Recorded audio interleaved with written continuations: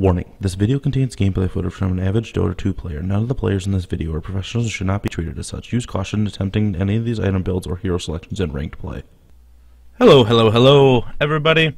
My name is Trypps, and today we're going to be looking at an Earthshaker game that I played. I do want to let you guys see what was drafted and what was banned. This is a Captain's Mode game that I played, just ranked Captain's Mode. This is a really fun game that I played, and it seemed like everyone actually had teamwork and good communication. So this game is really fun. I don't remember how the other side did. I do remember, I think the Tide did pretty well. I remember he was kind of a beast, but besides him, nothing sticks out to me yet in this game. We can kind of take a look around, and that was the final pick, the Centaur. I do end up picking up the Earthshaker, like I said, and we can skip ahead a little bit. Just wanted to see you guys, or let you guys see what was banned out. Alright. Here we go. On the dire side, we have a Ogre Magi. Free camera, please. We have an Ogre Magi, Slark, and Skywrath, I believe. Safe lane. And then they have a Tide off with Kunkka, or Kunkka, mid. Solo top Centaur. That is a sweet weapon, dude. Can't even see it. Solo DP, and then a tri-lane of Spectre, Earthshaker, and Witch Doctor. Pretty standard stuff, tri-lanes, you know. Anything special? Let's take a look at these item builds. We kind of lackluster take a look at them sometimes. There is a pooled Tango, which I believe she might need one more. Depends on how fast she gets her bottle. Good. He's probably going Tranquils. Myself, I went really greedy because I was fortunate enough that Witch Doctor did buy both the Observers and the Courier. So I wanted to get a fast Boots, but I felt like I wanted one more Tango. Or one more Clarity. So I went with, I believe did I go with 2 or 3? I went with 2. Because what I feel like Earthshaker is in the beginning of the game is just a walking fissure, which isn't bad. He's just, that's literally all he is, so you don't really need to be, you just need to watch your positioning. You don't need to be, there's no way you're going to harass them. So that's why I do stack and pull and let Witch Doctor lane with Spectre to give Spectre some space to farm. Real fast, it looks like, oh, they split it. I was about to be like, how the hell did they do that? Looks like Slark's going to be going for the poor man's. Kunkka went super greedy and just has nothing. No stats, no boot, no... I mean, he will be getting his fast bottle. Hopefully he can get a rune off of it. He wastes the one Tango.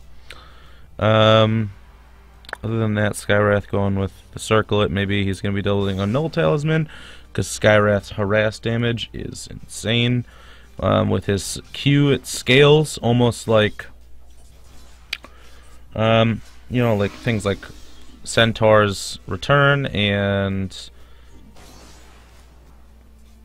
what else scales? At least in this game, I know there's Centaur's Return, Centaur's Stampede, Pudge's Rot, or Dismember with Strength, or with the Aghanims, stuff like that. It's basically you're allowed to build, other than damage, to scale yourself into the late game. Spectre, I think, ends up going a fast Radiance this game. So it feels like pretty quiet lanes right now. Spectre is out farming. Oh, they're pretty even actually. They're pretty even in CS. DP does have double, but double meaning 3. Tide, this is where Tide, he tried to come to see if we pulled, which we did, and unfortunately he gets cast. And it's going to bounce to the creeps. I think it only stunned him one time. And this is where I was like, no, Spectre, Dagger, bro. But it's alright. He took a lot of damage, and it looks like he had no other regen. And he didn't even place his ward yet. So he's kind of messing up a little bit. But he is level 2. He's doing well in experience farming. Looks like we're going to get a rotation maybe, or just placing some wards with protection. Letting Slark get some of that solo EXP that he desperately needs. Centaur doing alright, level 3, but oh, 5 CS, that's real nice. Slark seems to be pulling ahead a tiny bit, not something crazy, but a tiny bit in the CS lead. Witch Doctor looks like he has an Invis rune, trying to set up a gank on this Tidehunter. He has 1 level of Kraken Shell, so I don't know if it's... Oh, there's the dagger. Do they get it? Spectre needs one auto. Damn. Ends up living with, I'm guessing, around 12 health. Such luck. Much wow. So I'm just going to go back. Unfortunately, I wasn't in position. I remember running up there and just barely being out of range for my fissure. Let's scale this bad boy back a little bit. Just so we can get a little more of an eye on the battlefield. Missing a torrent here. Looks like Kunkka. Doing some harass. That Tidebringer. Has his bottle. She has her bottle. Runes haven't spawned for 4 minutes yet. And we're going to be making a... This is where we called for a rotation. Smoke gank rotation. A lot of people think that mids should solely gank, but you can help your mid out so much by ganking. Right there. Easy. First blood. Excuse me. And, I mean, it helps. It's just... Basically just almost won that lane for her. She really doesn't need to worry. I'm going to grab this haste, and I wanted to make something of it, but I was really low health. I sat around it for a minute, and I was like, should I take this, should I take this, should I take this? Looks like DP tried to go top. She could have actually used this haste rune in her bottle, but I asked. Nobody said anything, so that's my reasoning. I take the haste, I run up over here, and I'm like, alright, I want to get some type of advantage on him. I want to... Let's see if we can... I don't think we end up doing anything here yet. But, let's do something we haven't done yet. Player perspective... Myself. There we go. There's the mouse. So let's take a look at myself and just how I'm playing currently during the game. This is a game I feel comfortable with showing because I did pretty well, I felt like. So what I did there was pulled the camp, stacked it. At least I hope I stacked it. Yep. And then what this is gonna do is you're gonna pull at 512, and it's going to pull the wave. And instead of just a single pull, like you see some people do, a single pull is not gonna clear out the entire wave. Especially if it's a cannon wave, but you should never pull a cannon wave. It's not going to delete the wave like you want it to. The reason for pulling, along with getting some CS on the support from the actual jungle creeps, is you want to just deny the offlaner experience. You want to say, no, you're not getting my creeps, so you're just losing experience. It's a lot better than just, right-click denying, because they're not even in the area when the creeps die most of the time. I want to see where he placed this ward. Oh, what's up, dude? And boom, right there. Okay. Pretty easy ward. We never end up picking it up, though. I was playing pretty greedy, and I was like, I don't want to buy sentries, and I'm already level 3, and I did have a stack, so I'm just going to clear the stack, maybe pull through, and that'll be about it for 3 minutes, because that's what the ward's going to do. It's going to block the camp. If you don't know the camp, if there is a unit yourself, I think the courier can actually block it if it's directly on top of it, and wards, both sentry and observer. What it does is it blocks the camp, so the next camp that's like wanting to spawn at the 0-minute mark at every minute, it won't spawn, even if the camp is completely empty besides the ward or what I had listed. And I was like, alright, I'm gonna buy a smoke. Centaur, you got your ultimate, buddy. I'm gonna come top, I'm gonna buy a TP, and we're gonna kill the Slark. He went Midas, so we need to punish this. He's doing really well in farm right now. He has 42 CS, and he has a Midas. He got the Midas, I think, around 6 minutes. I don't recall. I just missed it, probably. But what I want to do is I want to keep ganking. I want to keep moving around the map. I got both stuns up, and I need a blink dagger as fast as possible. Some people like to go the mana boots because you do run out of mana really fast, but I feel like if you get some pretty excellent ganks off, you can snowball pretty hard. It looks like I might have, if something would have happened mid, this would have been a mistake, wasting my TP, but luckily nothing did. She backed off and she lived. So we're coming up here, and we're talking, and I'm like, alright, I'm going to sit back, and he asked me if I'm ready, and make sure, I see a lot of people come to gank, and they just run in. Just, alright, I'm coming to gank, and then just run in. I mean, yeah, it's alright, I guess, but if the next person isn't ready, don't just assume. Like, it's easier to work as a team than it is to be like, dude, you should have just known. You should have known. But we do get this kill. Easy. Pretty easy kill. Luckily, Centaur did have those tangos. I don't think... Did Slark... Do I lose power? Okay, there it is. Slark did... Oh, no, that's Tidehunter. Slark did not have a TP, so... Alright. Move my extra mouse away.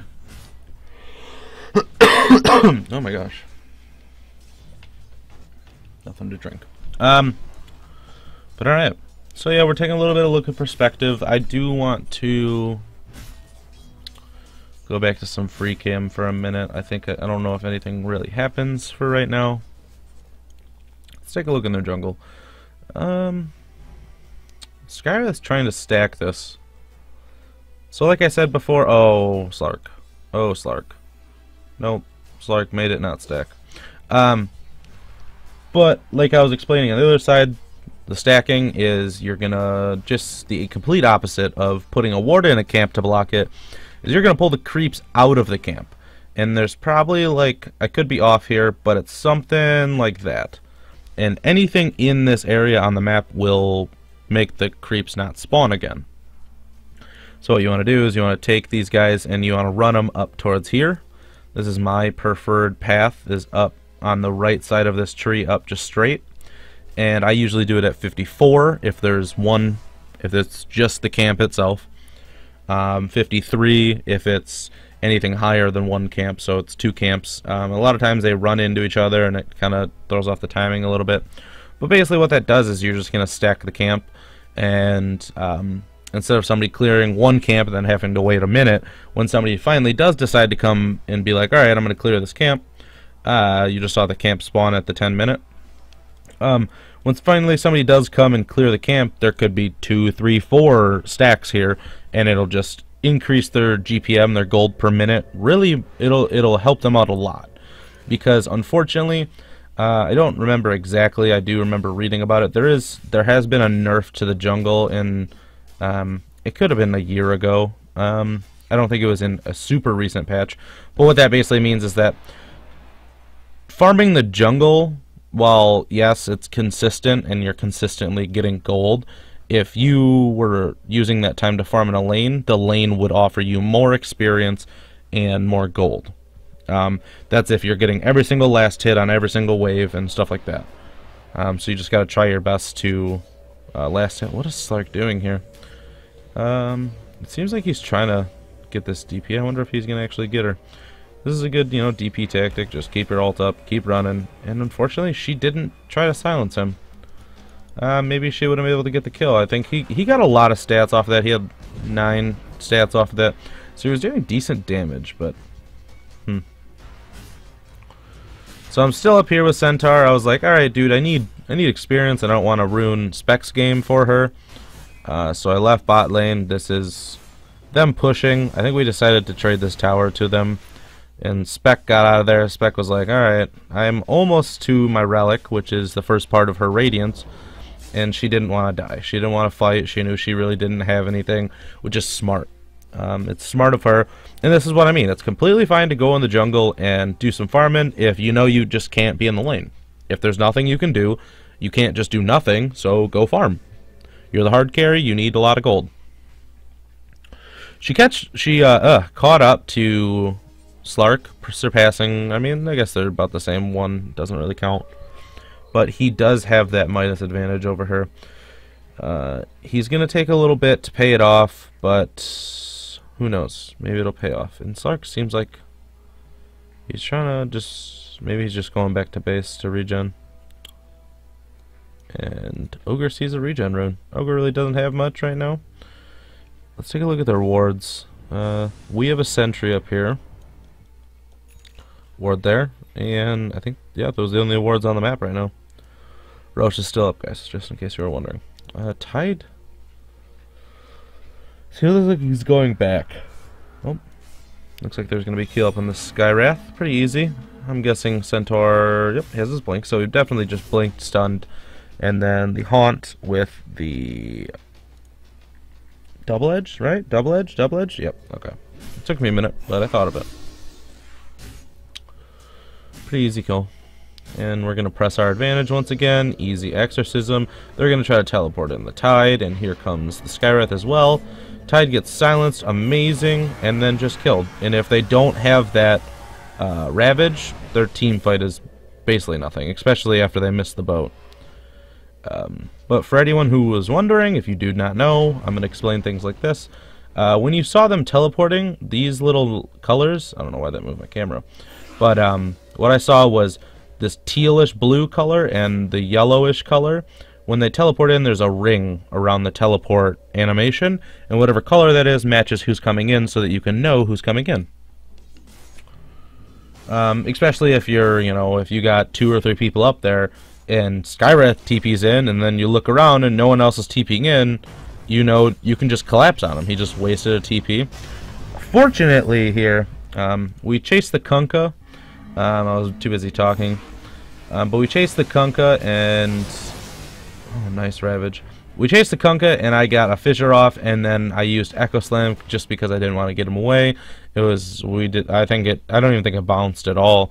It just did the only damage. I was just on the other side of the Fissure, and I could catch him with the AoE of it. And just that small, minute amount of damage actually killed him. But unfortunately, we did lose our Slark, or our Slark. We lost our DP in that. So we have a 1-2 tower advantage. We do have the DP, so the Exorcism is amazing for pushing. Looks like the Spectre's going to get probably 15-16 minute Radiance. Not horrible. Not ideal. You want to probably get it around 12-13 minutes if possible. But like I said, they pushed 4 bot, and she wasn't able to farm enough. Looks like Kunkka's not doing too well for himself, in my opinion. It looks like he might be going Chrysalis, or I hope he's not going Battle Fury at this point. Tide's got his Blink, which is all he really needs. Skywrath still has nothing, but I'm pretty sure he's been buying wards. And yep, there's the 15-20 minute, or 15 minute 20-second Radiance. Amazing.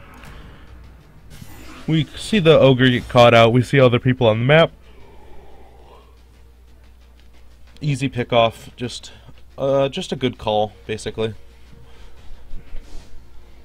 We started playing really aggressive. We knew we had the advantage. We understood that Spectre's just going to farm and haunt in when she needs to, and we're just going to basically fight as 4. Even though Centaur, I think Centaur went top because they started to push our tower and we didn't want to give it to them. Our mid's being pushed to the Kunkka, and I think I end up teleporting in here. So let's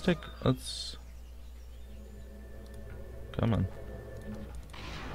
Yep, I do end up teleporting in here. And I'm like, I am not getting hit. They're like, back up, dude, back up. He's got a double damage, just give it up, give it up. I'm not even paying attention to the map at this point, and I was just like, I just want this kill. He's not touching me, he's not auto-attacking me. Luckily, Witch Doctor comes in, gets the Maledict and the ulti off. And actually, now back watching this, I remember them dying so immediately that I thought the Witch Doctor just popped his ult for no reason.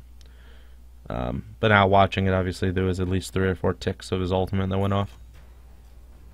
So once again, just a nice play. Good. I mean, like, I had trust in my team that they were going to follow up on me. I was going a little bit balls deep, but sometimes you got to make plays happen.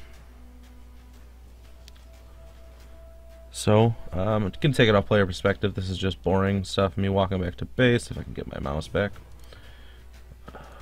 Looks like somebody just died. Who just died? Witch Doctor? They didn't really use anything. So it's okay. Doesn't really look like their team is stacking at all. Looks like there's a stack right there. I remember asking which doctor to stack. So there's one stack so far, which is nice, especially with the Radiance on the Spectre, that AoE and her Dispersion, which is, her Dispersion is if she takes damage, she does percentile damage back to everyone in an AoE around her. Oh, there she goes. Spectre is such a good hero in my opinion. Very, very, very undervalued. I mean, I think she's had her... I think she shines, but... I don't know. Sometimes in pubs, people don't like her. See a Duke out, and it looks like Spectre doesn't really want to fight. She just wants to get out. And here comes us. Slark kind of wasted everything, and is just going to die for it. And actually, Spectre ends up killing him with the Radiance. And unfortunately, she turned back. So if you watch, she walked this way, and then she ended up trying to come back down into the trees instead to cut the tree line so that he didn't have vision. But I think because she cut the tree line, he had the range to gush her.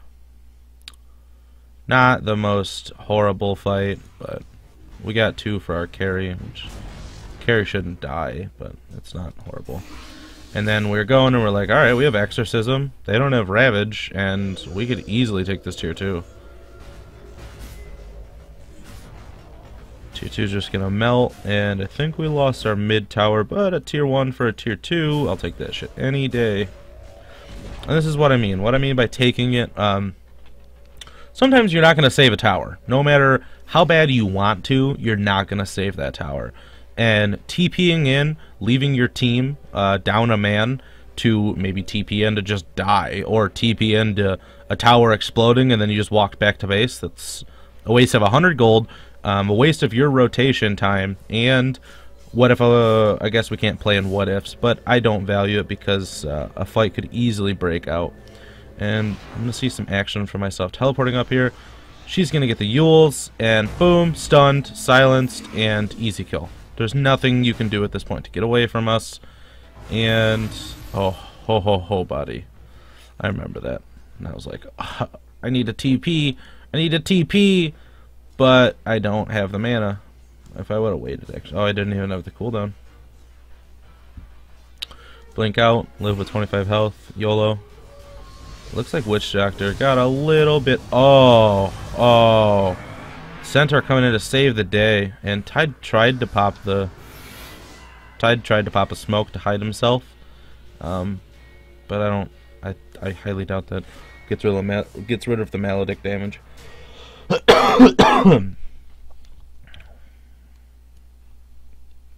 Seriously, Kunkka. Kunkka's farm is not too good, in my opinion. He has 70 last hits. I mean, he's not doing horrible, but DP and Spectre are doing a lot better. Net worth. Let's see where we're at. Yeah, Kunkka's underneath the Centaur. I think that's mainly just because the Centaur has been in a lot of kills. He's doing really well. He's through 1 and 5 right now. Whereas... Oh, Witch Doctor's on top, bro. Yeah, Kunkka's on the bottom of the leaderboard right now. 0-4-0. Not having a good game. He might be, you know, high in a little bit of numbers, but not so in the net worth. And what matters besides net worth? Not anything. Not anything. Oh, and this is boom. Shakalaka. See you later. Tide waits the Ravage, and we're just gonna go on you, bro. I think he ends up being able to blink out, and I'm like, I have no mana. See you later. I'm gonna go grab my... What did I end up building? I don't remember exactly. But yeah, opportunity, taking it. Just taking it. I think I fissured right there, like across here, to try to save the DP, and there was 3 people stunned. Sometimes you just need to jump on the opportunity, and I could have jumped on that opportunity, got ravaged, and nobody followed up. And that would have been my bad, because I thought my team would have followed up. But luckily, you know, sometimes you just gotta trust people. Gotta make the plays happen. I think I went for the Ring of Perseverance, because I was like, fuck it, I'm just gonna go Refresher. Like, I'm so far ahead at this point. I have so much... What is my net worth at this point? Yeah, my net worth, I'm catching up to the Kunkka. And the offlane Tide is below me. Offlane Tide, he's not having a good day. But yeah, I'm catching up to the Kunkka. 800 behind the Kunkka, and... a little bit of shit talking. I think that's pointless. But yeah. Looks like Witch Doctor's looking for a stack here. Good Witch Doctor. Good support. Looking out for his team. You don't need the farm supports. Give it to your team. Remember that. I say that and I farm, so. But for the most part, especially in the early game, if you can get your carry snowballing a little bit, it helps out in the long run. It looks like Spectre's going to be going for the Manta.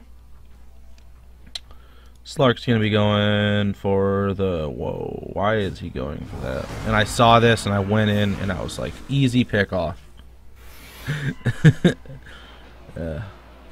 Reliving this game. But it looks like Slark is going to go for the Desolator. I don't know why. I guess the Blade Mail, but not really. No one besides Centaur has high armor. At least incredibly high. Hits the Torrent. Nothing special though. Let me back this out. Playing in that camera view doesn't feel that tight, but when you rewatch it, it's a little bit tight. Especially you want to see things that, you know, you might not have seen before. Or like the outside screen perspective, I guess is what I'm getting at. Oh, Blade Mail! Blade Mail! Almost taken out. The Skywrath, get a good Ravage off, runs. Oh, the Witch Doctor narrowly avoids the boat. Unfortunately, DP goes in and dies. Centaur is going to try to stun to help his team get away. Witch Doctor 1v1 the Slark with his ultimate. And I came into the fight, I believe, a little bit late, and I didn't know if I could do anything. I tried to tell this Witch Doctor, mana boots, dude, mana boots, I'll echo. He didn't do it, and I didn't really have anything to offer. I mean, I guess I could have went in and right-clicked, but meh. Meh. So many people getting away with low health. I can't believe that. I didn't realize they were even that low. If I would have had... Yeah, I just got the mana for the Echo. Damn. That could have even been bigger. That might have been game right there. Let's take a look at the map again. We got a sentry down here. We got a observer on the high ground. This is when we tried to push high ground a little bit. So what we do is, yes, I play a greedy 4 roll. I'd go for a huge item first, especially on Earthshaker. You need that Blink Dagger, man. You need that Blink Dagger. A Blink Daggerless Earthshaker is... He's a bad Earthshaker. He's in a bad spot, man. If you can't get Earthshaker before or Blink Dagger before 20 minutes on a 4-roll Earthshaker, you probably just lost the game. And I could be wrong. Yes, you could build 4 staff. You could build heavy movement speed or something, but Blink Dagger just trumps it all. It just helps your positioning out so much. But anyway, so what I was saying was, I got boots, and then I went for the Blink Dagger. And after the Blink Dagger, I was like, alright, Witch Doctor, I'll buy wards, you build an item now. So I'm saying, you bought wards for the first half of the game, you let me get my item, now you can start building your item, and help basically bring that other support up to par with the rest of the team, and be able to capitalize on things. It does look like there's a smoke ink going on, so I just missed that. We do get torrent boated, and I think I died here. Ugh. So disheartening. I was like, no. My perfect game. My perfect game! Watching the Kunkka die. Slark goes in. Exorcism was... I mean, I guess because the tide came in now. But... Exorcism? Oh, just picking them off. One by one. One by one. Exorcism into the tower now, and we don't need to watch myself. And this is exactly what you need to do. I've said this before in previous videos. You just had a team fight right here, alright? And you popped Exorcism, and I mean, she's not a low health. She's kind of half mana. But even if you were a little bit low, a lot of their heroes are down. You just push a tower. Take a tower. Towers are so important. Towers are the objective of the game. I've seen a lot of people in lower MMRs just, you know, try to get kills over and over and over and over and over. And I'm not talking about trying to get a pick off and then push your advantage. I'm talking about literally just get a kill and then go back to the jungle and farm. That's it. Contrary to popular belief, it's not a team deathmatch game. So, why, yes, you technically can win by getting, 30 kills for your team, because you're just going to be so strong that you're going to win every fight, and eventually they're going to push. Like, you're going to push into their towers. But I think it's a lot better and a lot easier to push your team's advantage. When you win a team fight, get a couple pickoffs, alright, they don't have this cooldown, they don't have that cooldown, so learning cooldowns is really good. Calling times, if somebody ravages and you die in the fight, hit Y, your chat wheel is, Y is the, I think it's the default, or it might be mine, but you hit that chat wheel and you have current time on there, and then you say ravage. And you know that even though you died, unfortunately you can't do anything for your team, but you can keep timers for your team. Black hole, ravage, just huge cooldowns. I mean, chronosphere is okay, but if he gets an aghanim, it's like a 60-second cooldown. Other short cooldowns, exorcism is okay with 145 seconds, but haunt is anything I think under 100 might not be the best to keep. Something like Witch Doctor ult maybe, but it still helps, I guess, but it's just not as relevant because the next time you fight, it's pretty more than likely they're going to have their cooldown up if it's low enough, is what I'm trying to say. But if you know that, if you're pushing right now and we're like, they have Ravage, we probably shouldn't fight, it would help you out knowing that extra information. But we get an Exorcism off. Unfortunately, Tide did really nothing with his Ravage. And I feel like at this point, it's just an uncoordinated mess. And us being far ahead and pushing our advantage, we have a lot of control. And we capitalized. And that's what we did. We won the game. We got, good pickoffs, and then we capitalized. Because you might think, alright, I'm Spectre, I have Radiance and Manta. Wait, I need my Heart. I need a Vanguard. I need BKB. I need something. Like, I'm just going to go back to the jungle and farm. You guys can push without me. There's no point. You're so far ahead at this point that if you can get a tower, you just win the game. You don't need to farm for 60 minutes to, have 6 slots and then be like, alright guys, now we can win. I'm done. If you have the advantage, just win. That's it. It's as simple as that. I'm going to see a boat land on the Centaur, and it looks like he's going after the low health Witch Doctor. Spectre's going to try to zone them a little bit. Going to get a cask off. Tide's going to jump in on the Witch Doctor just because he knows he can campalize. And Spectre's going a little bit deep, gets X, but easily can kill this Kunkka. I don't want to focus on it too much because I want to see this Tide battle with the DP. They both here, and I'm like, I want to help, but I really don't have anything besides a enchant totem. And now I see they're grouped up. Spectre comes back in, gets an enchant totem on both of them, kills the Tide, and then we just single out the Ogre, and it's going to be an easy cleanup. Here comes the Slark, lands a pounce on me, and I'm like, oh shit, I might die here. I get the enchant totem off just to stun him, and Spectre starts chasing. He gets a little scared, and I blink in front of his pounce. If you know that a Slark is running away, his main getaway tool is going to be the pounce. I mean, either pounce or ulti. If he gets far enough away for you, he can have the passive on the ulti to run faster. But if you have a blink dagger, you can survive, or you don't really care about giving your life, you can, know what abilities your enemy has and know how to exploit fighting against them. Is basically what I'm trying to get at. I think I do end up dying here. Get a little bit of risque. DP leaves me alone. I get silenced and die. Just a little bit out of position. Mistake on my part. gonna see the Divine Rapier coming out on the Spectre. I think she's just playing with the team now, or toying with them is rather what I meant. Because she knows she can kill anything. She doesn't need the Divine. She's just...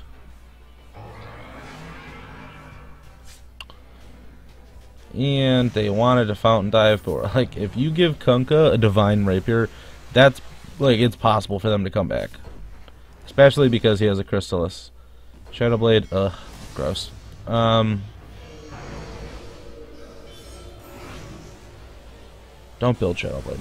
That's... If you learn anything, don't build Shadow Blade. Unless you know exactly why you're building the item, don't just build it because of the stealth.